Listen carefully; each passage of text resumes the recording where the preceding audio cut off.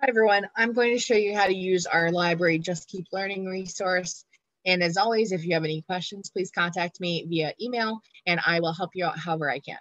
So I'm going to share my screen and we are going to start on the middle school website. And this will show you how to get to the Just Keep Learning resource. Okay, so we've got the middle school website here. What you're going to do is click library. This is actually going to bring you to the high school page.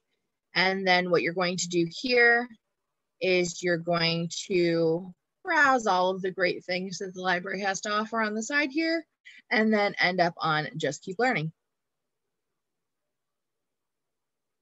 So Just Keep Learning is a resource that I created because we understand that sometimes students need more information and more stuff that they can do. Sometimes they need less. It differs by the student. And sometimes we need a break. Just as humans, sometimes our brains need a break. So if you're looking for something fun and interesting that you can do with your students, or you can give to your students and they can pick and choose, this is a great resource. So we've got take a course or classes. These I need to update and make sure that they're all still valid, just because with the end of the year, some things expired. But universal class is still available. And this is available to anyone that has a public library card. And I want to emphasize this.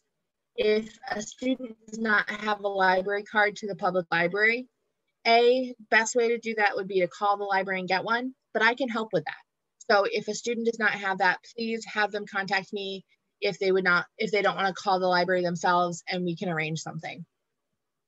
This has a lot of different courses, including dream interpretation. So a lot of interesting ones that you could take.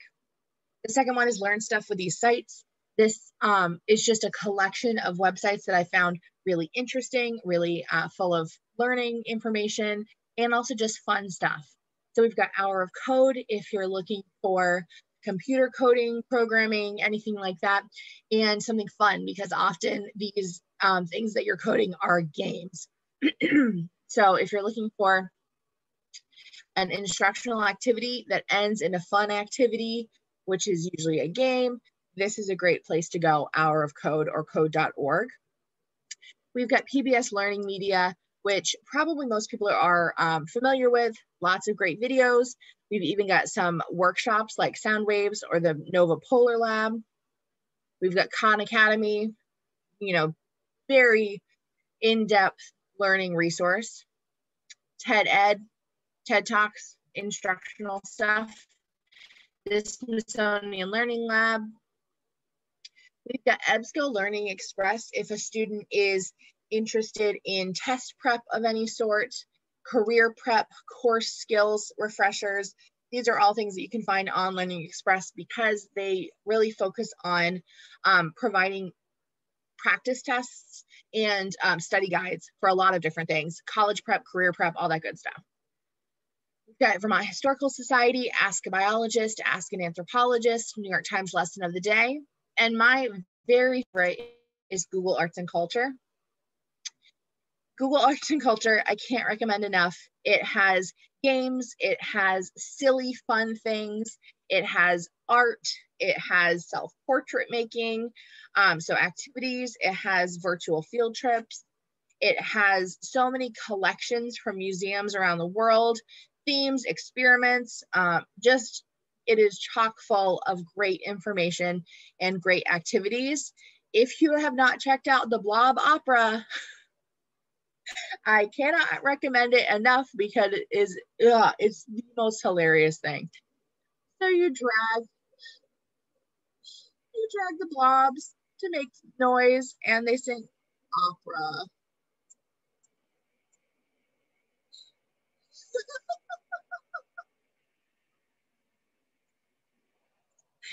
So like I said, highly recommend. Have a great time with Google Arts and Culture.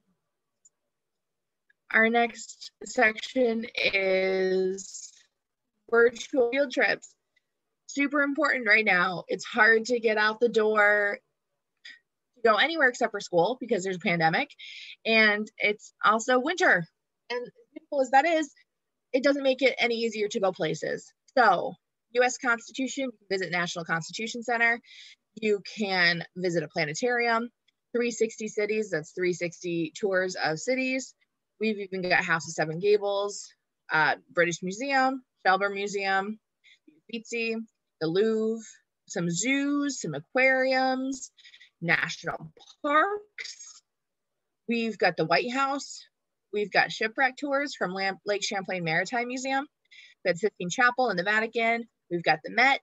We've got even Universal Studios. Or if you're looking for something more natural, there are some caves. That's the largest cave in the world. We've got Mount Rushmore, Virtual Disney, Ellis Island, Access Mars, more national parks, the Acropolis. So many great virtual field trips that you can go on or have your students go on. I highly recommend checking out these virtual field trips because while we can't travel, this is a way that we can do it safely. And we also have a collection of YouTube videos. These are just some YouTube channels that were recommended to me by other teachers and that I wanted to put on there myself. We've, of course, got Crash Course, you know, one of the amazing resources that we have for learning on the YouTube. We have National Geographic, we have the History Channel, Minute Physics, Smarter Every Day, and then a bunch of astronomy space information. So I highly recommend checking out these YouTube videos. If you don't know who Jarrett J. Krushka is, he is an amazing author and illustrator out of Massachusetts, Worcester, actually. And he does a wonderful job drawing every day for students to help learn how to illustrate, how to doodle, all that good stuff. So highly recommend checking out his work as well as his memoir, Hey Kiddo, which is a graphic novel memoir. So lots of great resources for YouTube channels, so many fun virtual field trips, lots of great resources for just learning in general, and some courses that you can take. As always, if you need any help from the library, I am here to help and excited to help. Let's just keep learning. I hope you will share it with your students, or you can show them this video if you like. And if you need anything or if they need anything, the library is always here to help at my email address, or you can go to our library website and see what we can do for you. Have a great day, Lancers.